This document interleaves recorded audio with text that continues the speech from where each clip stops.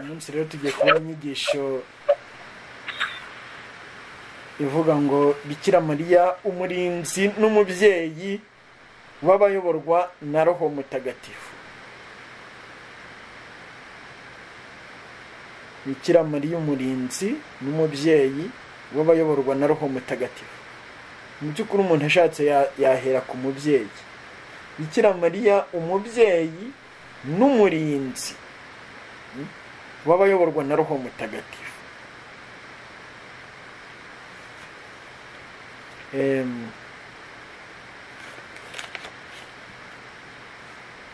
Abakristo Gatolika tugomba kumva ko nta Bikira Mariya nta Roho Mutagatifu. Tukishimira ko kuba turi kumwe na Bikira Mariya, Roho Mutagatifu nyine ari bwo aza muri twe.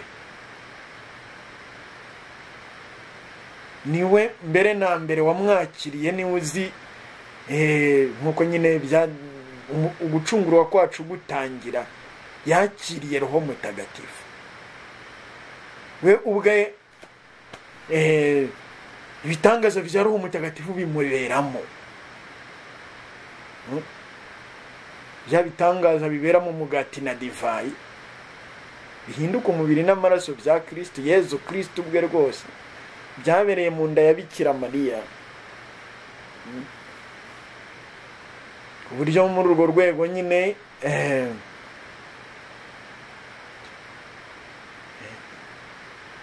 dushobora kuhabonera nyine ububasha bwa misa. N'uburyo Roho Mutagatifu akora ibintu bikomeye, kiri umugati na divayi mu isogonda imwe nko guhumbya, bikaba bihindutse umubiri n'amaraso bya Yezu Kristo ubwe. Ariko ibyo byose se kubera iki? Kubera ko mu nda ya Bikira Mariya byose byahujurijwe. Ayo mezi 9 ntabwo Yezu Kristo azongera kuyasaba kugira ngo aze mu mugati na divayi, kuko yari yamaze mu nda ya Bikira Mariya.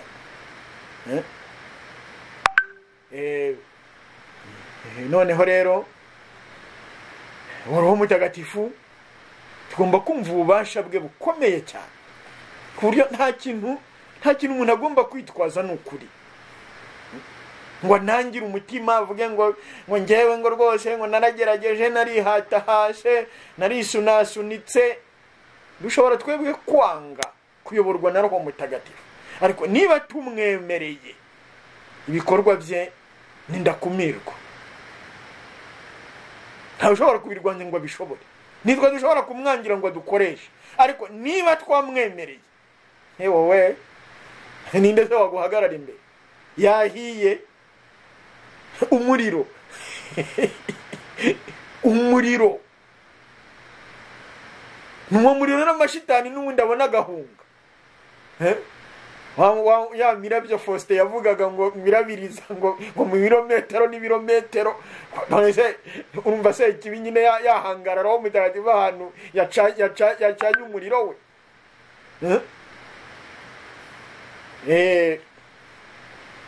Bikira Mariya rero nkuko tubisanga muri Luka mu mutwe wa 1:26 kugera ku 38, yaraje Roho Mutagatifu aramutwikira. Ni umugeni wa Roho Mutagatifu. Roho Mutagatifu azagutwikira. Nawe mu butumwa ugomba gukora nuko bizagenda. Ni uzagutwikira cyangwa se ntabwo uzakora, cyangwa uzitwa kuri mu kubukora kandi nta mbuto zirimo kwera, kuko ahatari Roho Mutagatifu hose nta mbuto zera.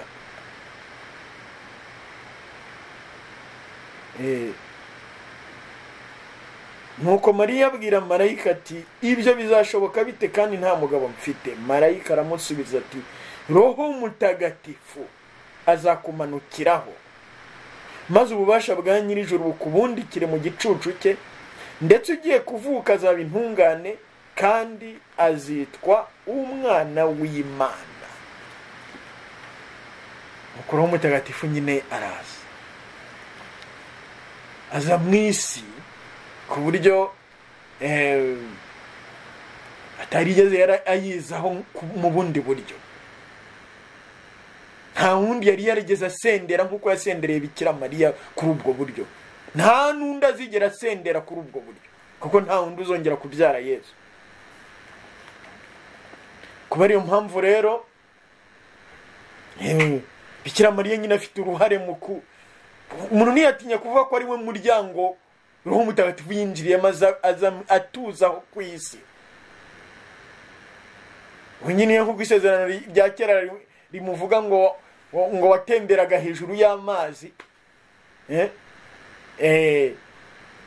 uko yavugishije abahanuzi, wavugishije abahanuzi nk'uko tubyamamaza, ariko ntawe yigeze aturamo atwikira nk'uko Bikira Mariya nyine byagenze. Noneho rero Bikira Mariya ni nyina w'abantu bose bakira Roho Mutagatifu badakina.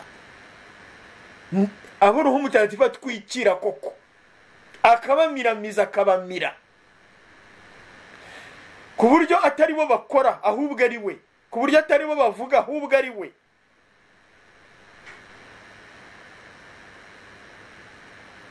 Mu kubyara Yezu nabo ngabo Bikira Mariya agenda ababyara. Nyina w'abemera Yezu, ariko akababyara ku buhe buryo? Kuko Roho Mutagatifu nyine ari bwo butumwa bwe, kuko Roho Mutagatifu amutwikiriye.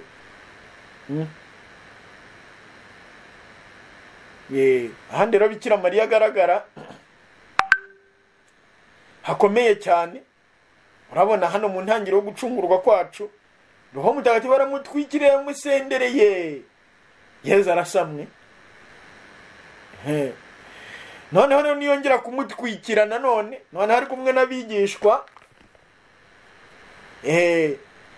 noneho si Yezu Kristo uzasamwa, kuko nyine we yarangiye gusamwa arabyarwa, ahubwo hazasamwa habyarwe Kiliziya, abemera Yezu, abigishwa ba Yezu. Ku munsi wa Pentekosti nibwo Kiliziya yavutse, Bikira Mariya hari. Kuri uwo munsi wa Pentekosti niho Bikira Mariya yabyaye Kiliziya.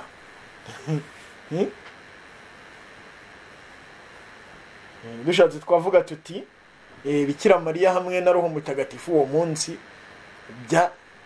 barahuye maze bemeza abantu ko Yezu ari muzima. Kubera ko Bikira Mariya yari aho ngaho, ububasha bwa Roho Mutagatifu bwamunyuzeho bugera no ku bandi, bahita bavuka, baba abandi ba Yezu Kristo, baba ingingo nzima za Yezu Kristo. Bikira Mariya babyara atyo, niho twavuga gutyo, ababyaranye na Roho Mutagatifu. Niyo mpamvu tuvuga tuti ni umubyeyi. Yarababyaye rero iryo sengesho rye ryimbitse ryakoze ku mutima wa Roho Mutagatifu azaje.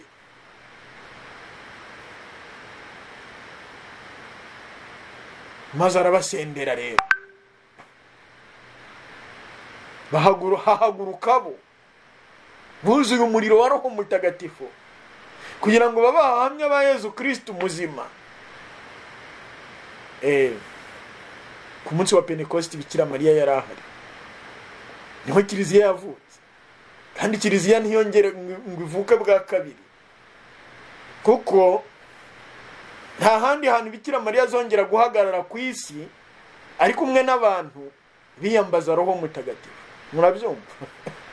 Icyo gikorwa ntabwo kizongera kubaho mu mateka. Cyarabaye, cyarangiye, Kiliziya yaravutse, ntawe ushobora kuyica, kandi ntishobora kongera ngo ivuke. Niyo mpamvu nyine ibindi byose ari ibipapirano, nta kirimo nyine.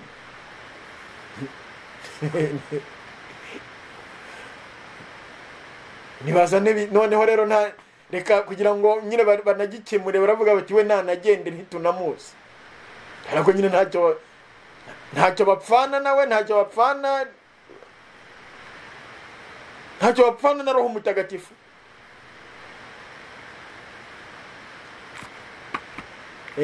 akenshi nyine iyo bashaka kuvuga Yezu Kristo baravuga bati ese wakanga umwana, wakunda umwana ukanga nyina, ariko noneho kuri Roho Mutagatifu mu rwego nyine rwa Roho,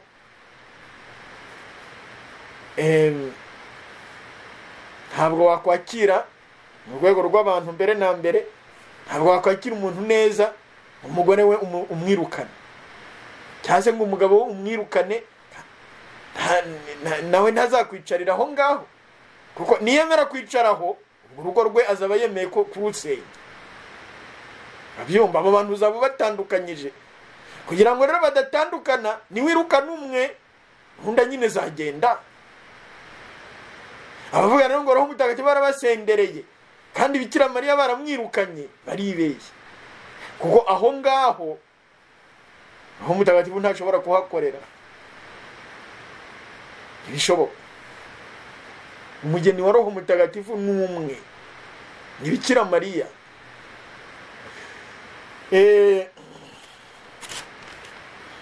Noneho rero icyo kintu ni ingenzi cyane kucyumva, ngira ngo twamaze igihe tubeshywa nyine, mugane bavuga ngo ni imyuka yera, tubeshywa n'imyuka yera tuyitiranye na Roho Mutagatifu, ariko ubu ngubu ushaka kwinjira mu kuri wese none hazakwinjiramo.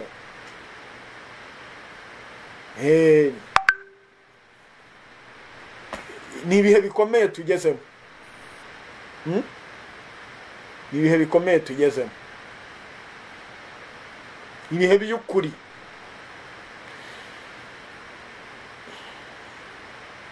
Noneho rero nkuko twatangiye nyine tubivuga tuti turagendana na Bikira Mariya kugira ngo adufashe natwe kuba abageni ba Roho Mutagatifu, gukunda Roho Mutagatifu. Harabo nigeze kubaza, ariko ukunda Roho Mutagatifu? Uko umuntu ashobora gushakisha ingabire ze kugira ngo amukoreremo, ariko se uramukunda? Ukunda Roho Mutagatifu? Kuko ni umupersona, arasengwa agasingizwa hamwe n'Imana Data na Mwana, nkuko mu ndangakwemera tubivuga.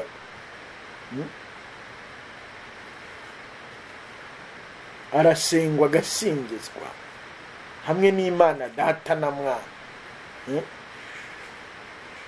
Noneho yavuze ubundi gusengwa, ntawe usenga uwo adakunda. Kuba gusenga nyine ni adorer, cyangwa iryo jambo nyine murarizi mu Gifaransa ko barikoresha nyine risimbura aimer,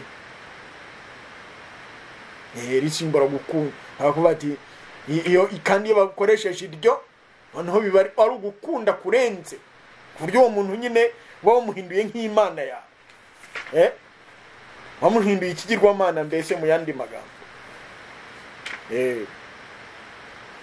Rero tuvuga ngo Roho Mutagatifu barasengwa agasingizwa. Gusengwa, ntashobora gusengwa adakunzwe, ibyo bigomba kumvikana. Kuko hagati ya Bikira Mariya na Roho Mutagatifu hari urukundo rwatumye nyine amusendera, yaramukundiye n'undi aramukunda, barakundana ubwo urudatana. Aho Bikira Mariya ari, Roho Mutagatifu aba ahari, aho Roho Mutagatifu ari, Bikira Mariya akaba ahari.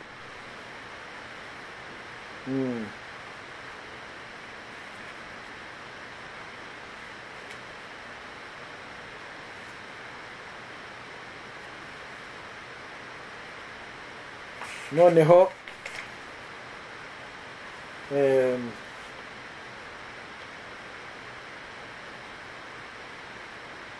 nemera Roho Mutagatifu, nemera Roho Mutagatifu, Nyagasani utanga ubugingo, uturuka ku Mana Data na Mwana, arasengwa agasingizwa hamwe n'Imana Data na Mwana. niwe wabwirije abahanuzi ibyo bavuze.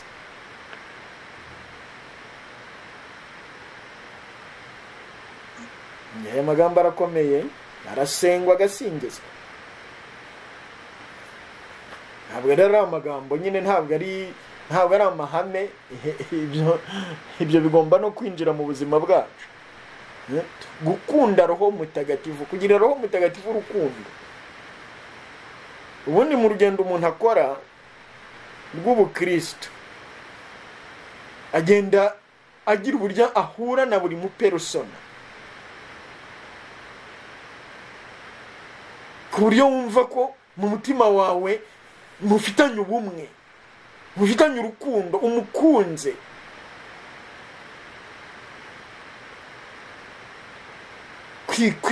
Ni data, ni mwana, ni Yezu, ni Roho Mutagatifu.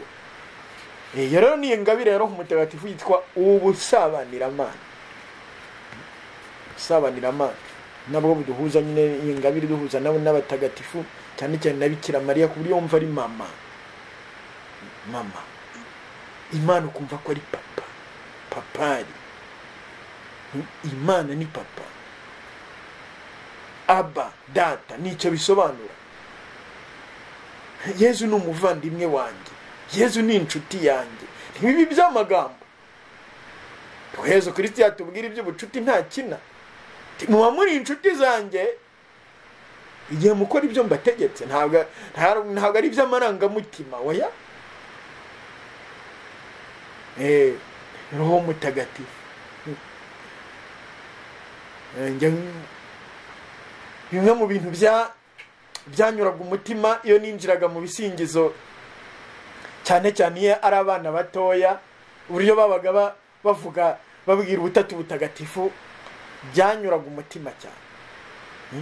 Ati Roho Mutagatifu, Roho, gusa nibura bivuganya amarangamutima y'umwana, wenda nayo marangamutima gusa, ariko uburyo bivuze urumva nyine ko yumva ko ari nk'umuntu akunze cyangwa se umukunze. Ati Roho Mutagatifu, Roho, Timana, data, dawe. Ariko ubundi dukwiye kuvuga papa, iryo jambo rigezweho, nta kundi. Imana ni papa. None se uvuze ngo ugiye mu rugo ukabaza ngo ese ngo dawe ari hehe? Dawe se bamenya ari ibiki? Hari ibintu nyine burya bikwiye kugenda nyine bijyana n'imvugo uko ihinduka, bakagenda bareba no muri liturujia uko babigenza. Roho Mutagatifu abidufashijemo. Abadata. Roho Mutagatifu rero agenda duhiyo ngabire cyo gusabana na data nk'umwana we. Kuva ko ntacyo icyo umubwiye cyumva, atari kwirwa usakuza ngo n'icyo utamubwiye abareba mu mutima wawe ko ugikeneye. Kandi afite imbaraga, ashobora byose. Nemera Imana data ushobora byose, umuremyi w'ijuru n'isi. Ahandi rero tubona Bikira Mariya nyine uruhare rwe rukomeye mu butumwa Roho Mutagatifu yari yahaye Yezu kuva musendere yabatizwa. Kandi noneho Yezu akahagaragariza ububasha. Nujya muri Bibiliya ahantu hose uzabona ububasha, uyibonamo Roho Mutagatifu. Ngo nuko ububasha bw'Imana, Roho Mutagatifu niwe bubasha bw'Imana. Ububasha nkuko Yesu agaragaza ububasha bwe, n'andi magambo agaragaza Roho Mutagatifu ko ari wamukoreragamo, atari Beelzebuli nkuko abayahudi bamwe babimucyuriye. Cyari Roho Mutagatifu, urutoki rw'Imana rwirukana amashitani. Roho Mutagatifu. turabona mu ivanjiri ya Yohani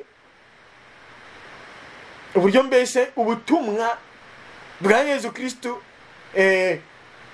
Roho Mutagatifu afasha Bikira Mariya kubwinjiramo, kandi noneho Roho Mutagatifu nawe akarushaho kwigaragaza mu butumwa bwa Yezu, kubera ko Bikira Mariya hari.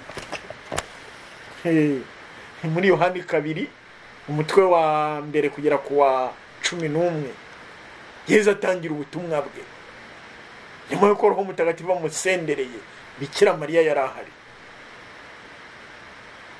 Yezu yamubwiraga ati icyo ababwira cyose mugikore, abwira n'abandi ati abwira Yezu ati nta divayi bagifite, abwira n'abandi ati icyo ababwira cyose mugikore.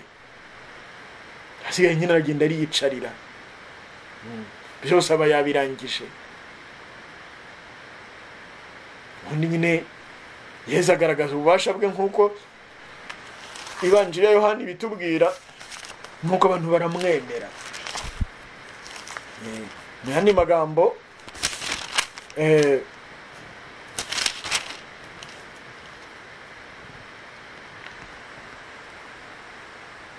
aho i Kana mu Galileya niho Yezu yatangiye ikimenyetso cye cya mbere,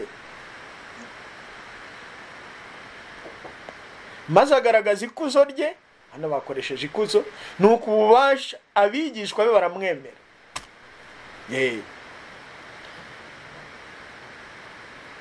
Ikuzo rero naryo ni irindi jambo nyine rimugaragaza. Ububasha ni ikuzo, kuko ubwami n'ububasha n'ikuzo ari ibyawe Nyagasani iteka ryose. Ibyo byose imbaraga za Roho Mutagatifu nizo zigenda zigaragariza mu bantu, zigaragariza muri Yezu Kristo, zikurura abantu zimamwegereza Bikira Mariya hari. Ivanjiri ya Yohani ukuntu intumwa mutagatifu ivanjiri ya Yezu Kristo uko yanditswe na Yohani uburyo yubatse ubutumwa bwa Yezu butangirana na Bikira Mariya bukarangirana nawe, bivuze ko nyine yari aburimo bwose. Butangirira i Kana bukarangirira i Golgota, hose Bikira Mariya hari. Aho hombi gusa niho Bikira Mariya agaragara mu ivanjiri ya Yezu Kristo kanditswe na Mutagatifu Yohani intumwa. Mu mutwe wa 2 no mu mutwe wa 19 ku murongo wa 25 no 27 yaherekeje Yezu Kristo kugera ku ndunduro, kubera ububasha bwa Roho Mutagatifu bwari bumurimo. Uko rero yaherekeje Yezu Kristo, ni nako nyine aherekeza abigishwa be. Hari ibintu bibiri hamwe, abikana hari ubukwe aguherekeza mu byo twavuga ko mu byishimo akaguherekeza no mu mibabaro ku musaraba, akaba akuri hafi. Umubyeyi wababaye ni uguhoza. Mwamikazi wo mu ijuru niwe ukugeza ku ikuzo nyaryo ryo kurangiza ubutumwa bwawe. Mu by'ukuri ikuzo ryacu ni iryo ngiryo, kureka Roho Mutagatifu akadukoreramo ibyo ashaka gukora.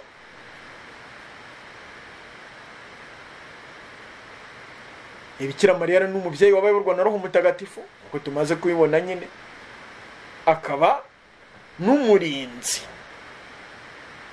Abona nyine ukuntu hariya i Kana yari arimo areba nyine no ku musaraba ahagaze. Icyo rero ugomba gukorana na Bikira Mariya ni ugomba kumutura ibyishimo byose ubura nabyo, kandi ukamutura ibikubabaza byose. Ntihazagire na kimwe kigucika utakimubwiye, nk'uko Mutagatifu Tereza w'umwana Yezu abivuga ati, Bikira Mariya ntacyo umuhisha, umubwira byose, mubwira ibyo biguhangayikishije, bimuture, ahasigaye utuze.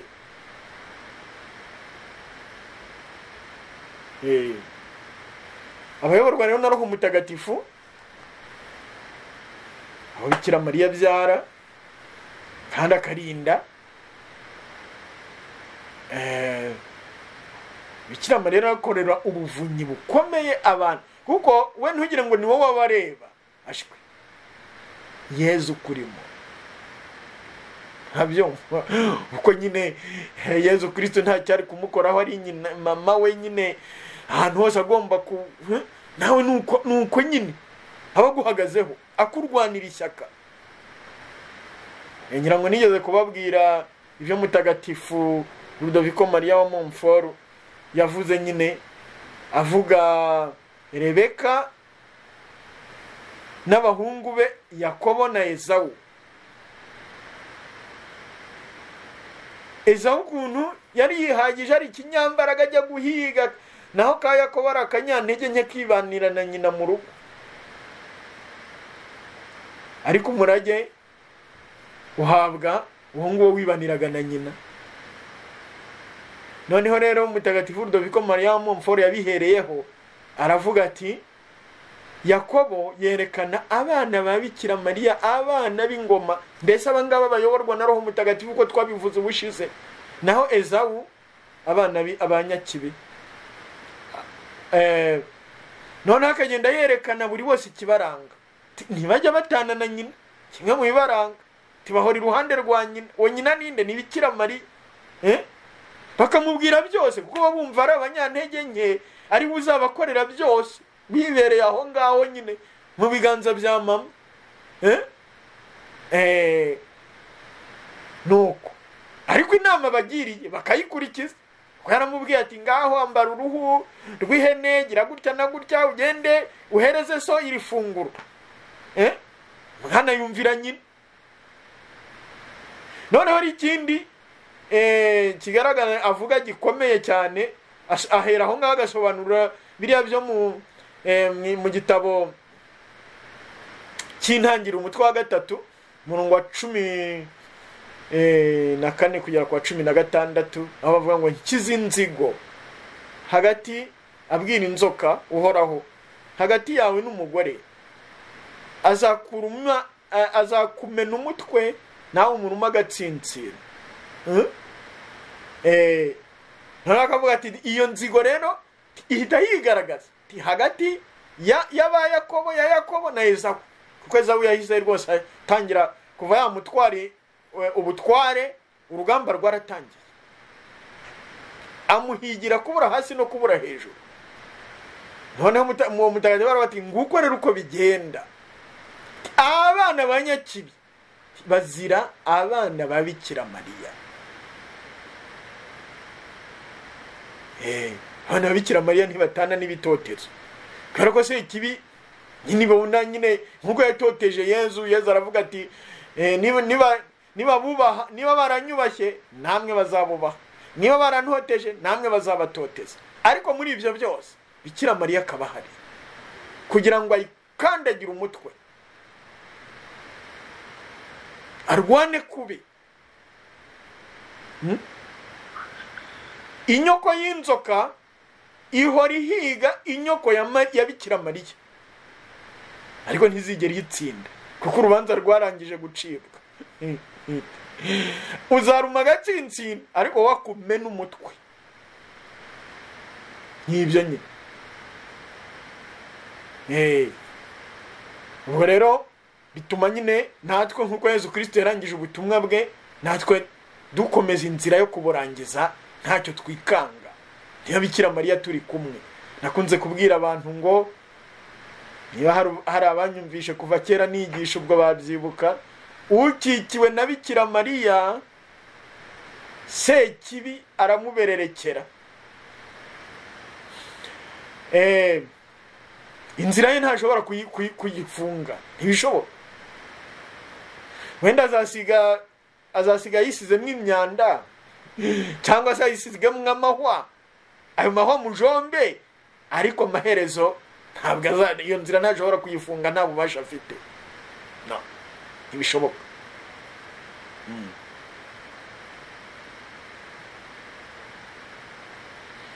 kugira ngo rero natwe dukomeze umuhamagaro wacu wo kuyoborwa na Roho Mutagatifu. Reka twiyibutse mu by'ukuri navuga zimwe mu ngingo z'ingenzi muri uwo muhamagaro, dukurikiye Yezu Kristo, dukikiwe na Bikira Mariya, tuyobowe na Roho Mutagatifu. Nabikubira mu magambo atatu: umuhamagaro wacu, ubutagatifu. Nta kindi ntago twahuye kugira ngo turwanye se ikibi, tuyirukane, tuyikure ku isi.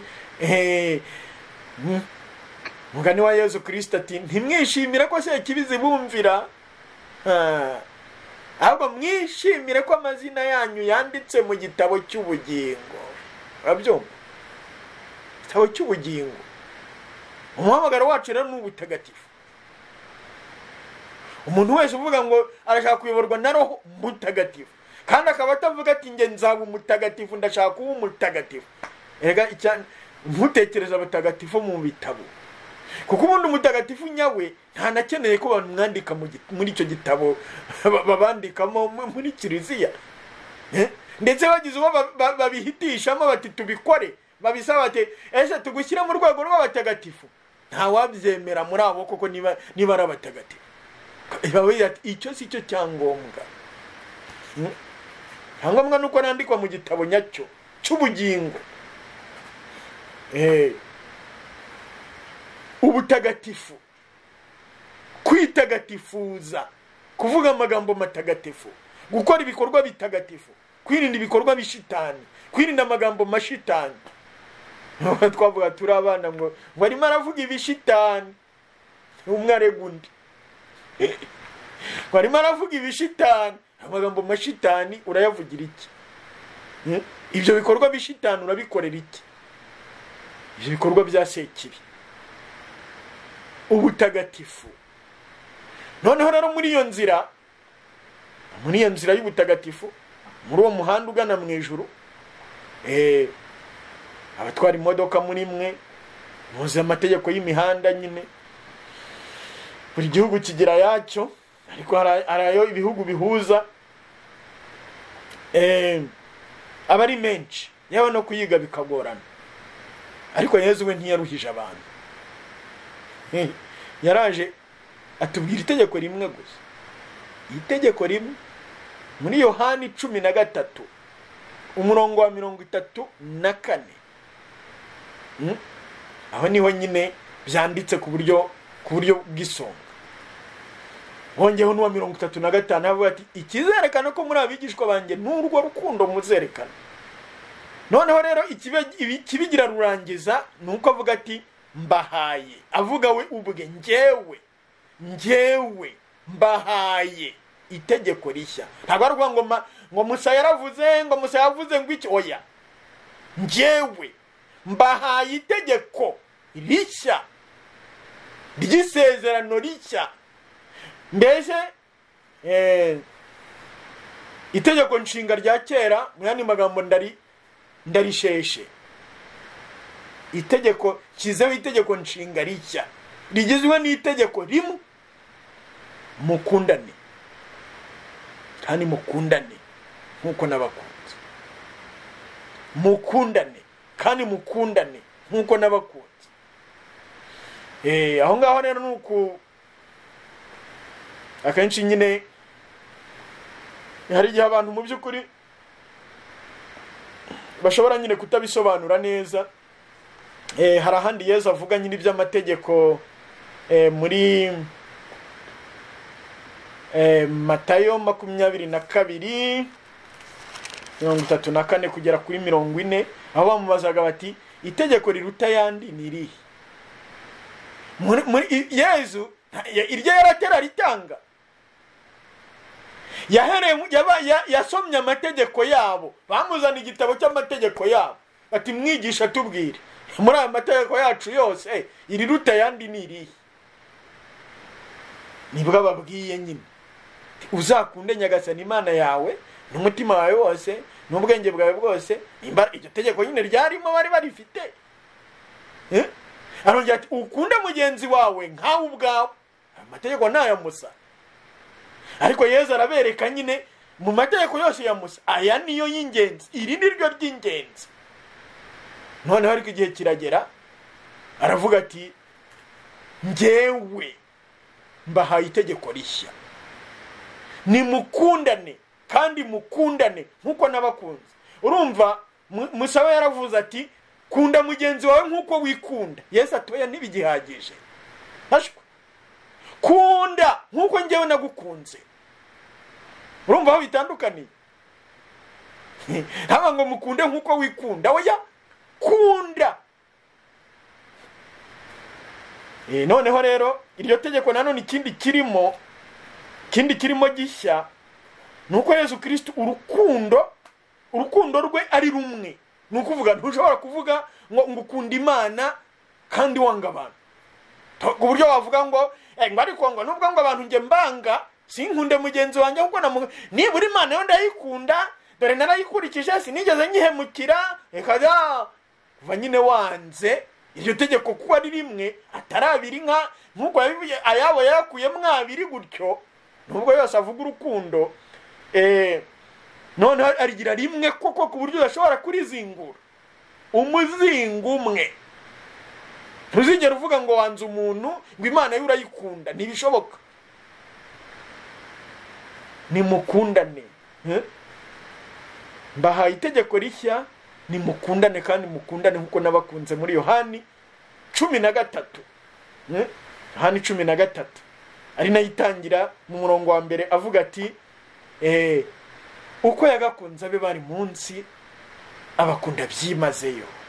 Yohani 13:1. Iyo jambo naryo ndarikunda.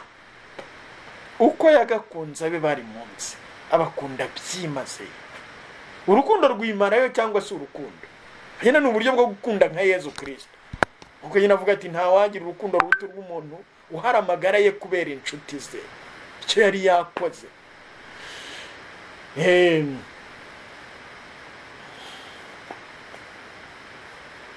Noneho ubona nimvuze ubutagatifu, mvuga urukundo. Noneho hari uwo turangamiye kandi dukurikiye kandi twigana, izina Yesu. Utubwira ati njyewe mbahaye itegeko rishya, nimukundane kandi mukundane nk'uko bakunze. Njyewe Yesu mbahaye itegeko rishya, nimukundane kandi mukundane nk'uko njyewe Yesu nabakunze.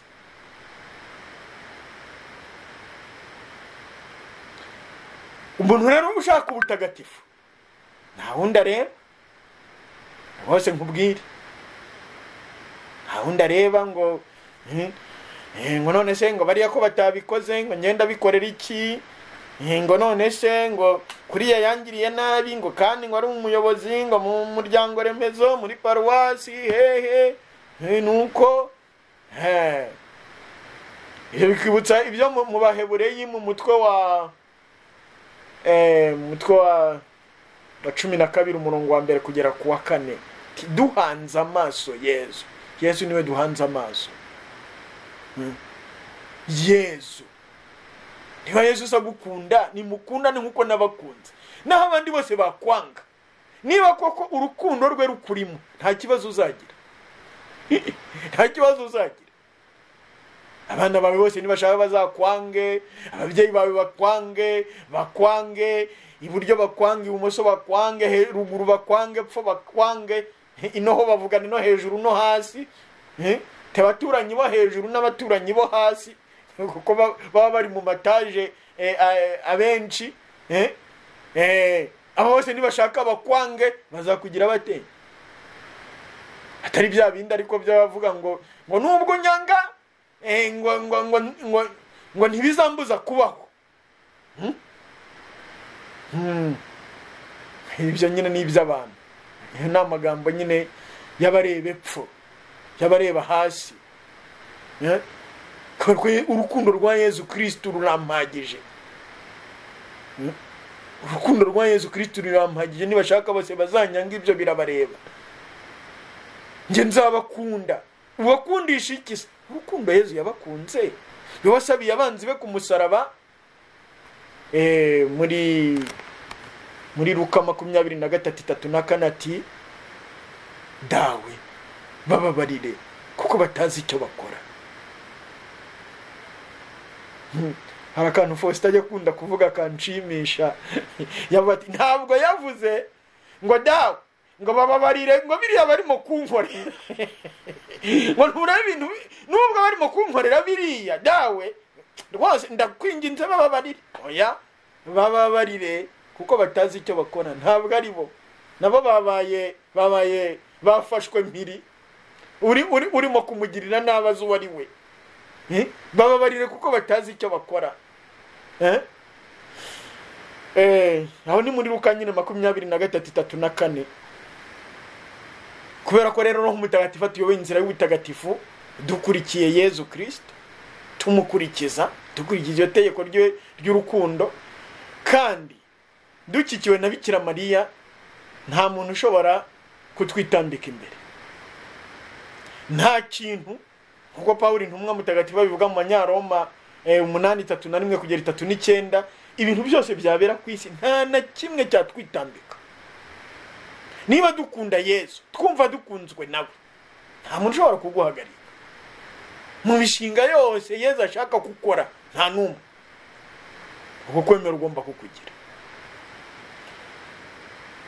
Tugane rero Pentecost, twinjira mu butagatifu, tuba batagatifu. Itegeko ry'urukundo ryo gukundana nk'uko Yesu yadukunze nyine kose, twigane Yesu Kristo dukunde nkawe, dushaka guha abandi ubuzima aho gushaka kububanyaga, nta kugira ngo babuduhe ariko twebwe nyine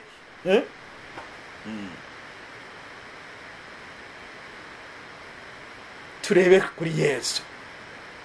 kuri Yesu.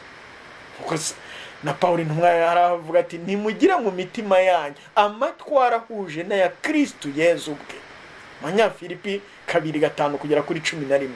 Nubwo yari afite imimerere imwe n'Imana, niyagundiye kureshya nayo yihindura ubusa, agezaho yigira nk'umugaragu, nk'umucakara, agezaho gupfa apfiriye ndetse ku musaraba. Nicyo kitumye Imana imukuzimu izina risumbya yandi yose, kugira ngo abantu bose nibamara kumva izina rya Yezu, munsi mu ijuru n'ikuzimu bose bapfukame, kandi indimi zose zamamaze ko Yezu Kristo ari nyagasani, bihesha Imana se ikuzo.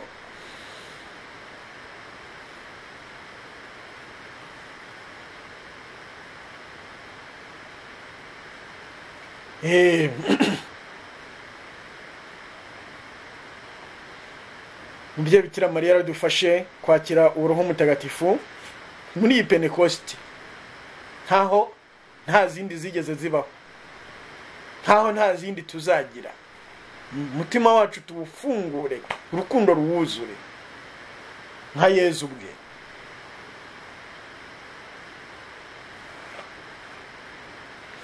Mbahaye itegeko rishya iryo gukundana nk'uko nabakunze.